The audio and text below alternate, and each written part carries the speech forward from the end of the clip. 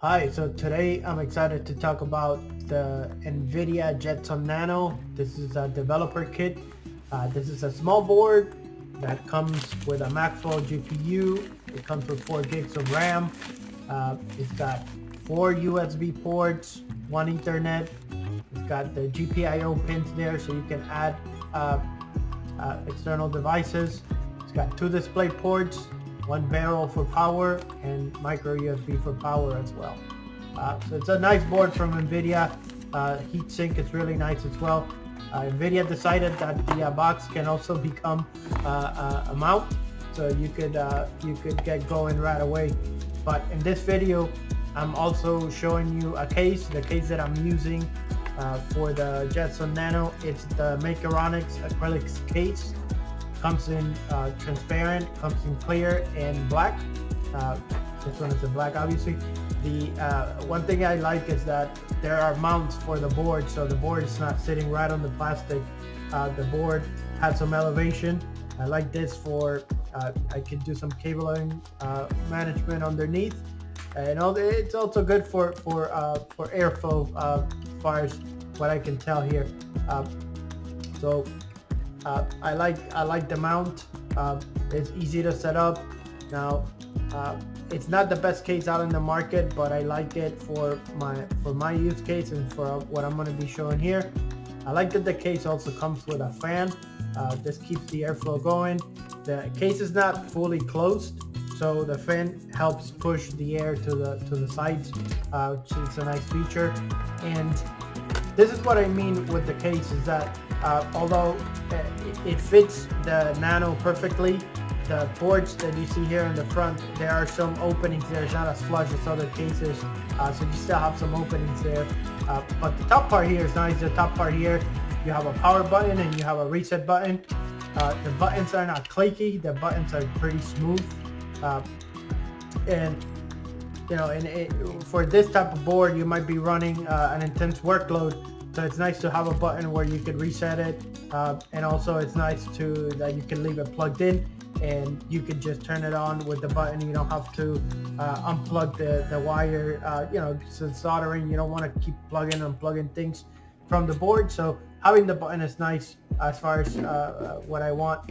Now here, I'm also installing a Wi-Fi card. The Wi-Fi expansion, it's right under the GPU. So you can see I removed it. I'm adding the card. This card is the WaveShare wireless NIC. It supports 2.4 and 5 gigahertz, but also Bluetooth, and that's why I chose this one for this board. So I'm gonna be doing some stuff with both. Now, make sure that screw is all the way down so it doesn't touch the board above it. And one of the things with these boards is that the clamps are very sturdy. They're very tight, so you might need another tool to prime open and to click it back in place. I don't use any metal there. I don't want to scratch a board, so I have a plastic tool that I use for this. And once you put it in, you can see that it sits right below it. It doesn't touch, and there's a separator there, so you're good. But as long as you have the wires, the Wi-Fi antenna wires coming out where you want them, you're good. This is one of the things I like about the case, is that with this case, you could put the antenna connectors right outside the case in the back, so you can have you can have the antennas coming out of the back. It looks like a router setup. But it's nice because you can point them wherever your router is at or wherever you want to send a signal to. So it makes it nice to have the antennas there. Now, one thing I didn't get from the instructions was the pin configuration, so I want to add it here, and I want to make sure that you have it too, because it was a little confusing. The pins are behind the board under the GPU. So turn it around, they're behind, they're under the GPU, so it's good to do it while you have it open. You could also do it when closed, but here it is. That's for your power and reset button. You also have to jump a pin so that the board doesn't turn on. The configuration is this one: white, green, jumper, reset, and power. Again, you have to jump the pins there in the middle so that the board doesn't turn on when you plug it to your power outlet and you can control it with the buttons. So there you go. That is the power and the reset for the board.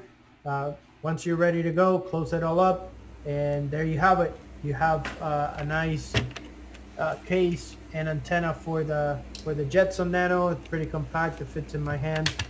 Here are the buttons, as you can see, and here's the board. So it's really nice. I'm gonna be doing some more videos with. I'm setting a few of these up. I want to have a lab that I can do some ML labs. Highly recommend this board. Even if you don't use it for ML, the display that comes out of this is really amazing because of the GPU that is on board. So I highly recommend this little board. It's inexpensive for the features that you have. So highly recommend it. I'll be doing some more videos and I'll show you later. All right.